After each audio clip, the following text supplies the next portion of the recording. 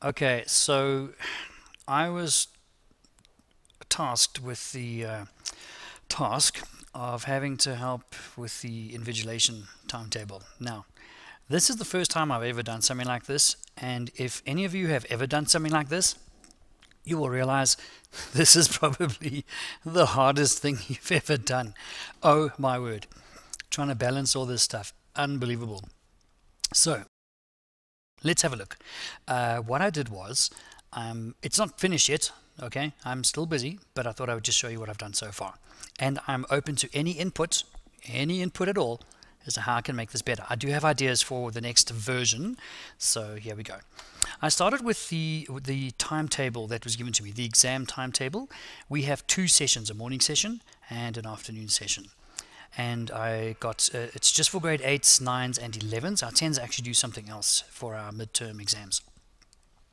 So what I've got here is I've got the date, the subject, which session it is, when it starts, when does it finish, how long the paper is, and how many students are writing that particular paper at that time. So the date is pretty easy. I had a drop-down list that I used earlier. I've taken that away now.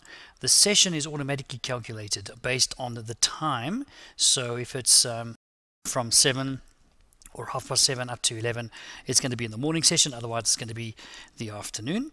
And of course, then when it finishes, the time is also automatically calculated for me. So that's what I've done for the grade 8s and the grade 9s and the grade 11s. I've used conditional formatting. The green is for session 1 in the morning, and then the orange is for session 2 papers, so I can sort of see at a glance what sessions I have available. Then the actual invigilation is here, and let me show you what I've done here. So I'll explain the buttons in a minute. I've got the date and session 1, and then what I've done is I just created the slots. They're all half-hour slots. So in the morning we have 8 slots of half an hour each. The grade and the grades are here, the exams are here, and so I try to make this as streamlined as possible. Have a look here. So all I did was, using simple VLOOKUPs, I would go here and go to Tuesday, and it automatically changed. So it doesn't matter whatever day I chose in my timetable, based on the grade 8, grade 9, grade 11, I would have it automatically update. Okay, so that's actually very, very handy. So this updates automatically. It does all of this stuff here, all of this. So I choose the date, it reads the grade, tells me what exam it is, how long it is, how many students are there, adds up all the students, tells me how many, and then how many invigilators I need per slot. In other words, it's 25 kids per invigilator, and then the rest is just the manual process. But anyway, that's another story altogether. To make it easier to work with, I just created some buttons here. I've got a home button to take me back home. I've got the next day, and that just jumps and scrolls down. So Tuesday, Wednesday, Thursday, Friday. It's much easier than scrolling, because when you have all of this data and you're scrolling all the time, it starts getting very confusing. So I just thought, you know what, it's easier if I just go backwards and forwards, backwards and forwards. And if you go like home and you go previous day, a little message pops up, so you were at the first day. Okay.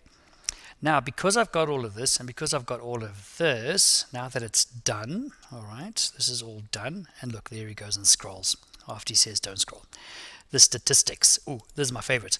So what I've done here, I've got all the names of the teachers as they would appear in these blocks over here.